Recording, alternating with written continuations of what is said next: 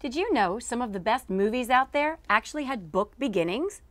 You can borrow both the book and the movie from the Fairfax County Public Library. Here's some ideas to help get you started.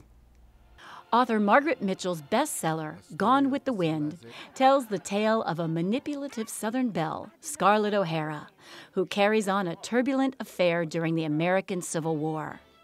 This American movie classic won 10 Academy Awards, including Best Picture. Breakfast at Tiffany's is based on a novella written by Truman Capote.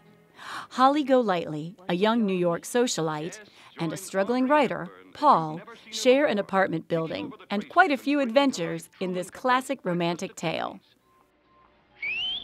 Welcome to voice print identification. When you see the red light go on... 2001: A Space Odyssey is a classic science fiction novel by Arthur C. Clarke and Stanley Kubrick's immortal film.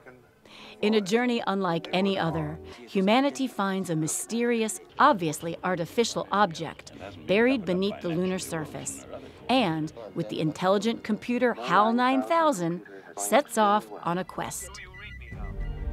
In Alice Walker's The Color Purple, a black Southern woman struggles to find her identity after suffering years of abuse. The movie, directed by Steven Spielberg, stars Oprah Winfrey, Danny Glover, and Whoopi Goldberg.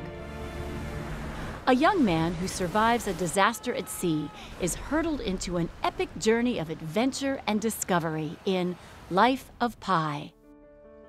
While cast away, he forms an unexpected connection with another survivor, a ferocious Bengal tiger.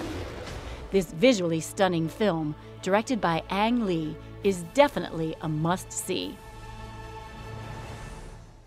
The Theory of Everything takes its title from Stephen Hawking's book of essays, where he lays out his theory of the history of the universe.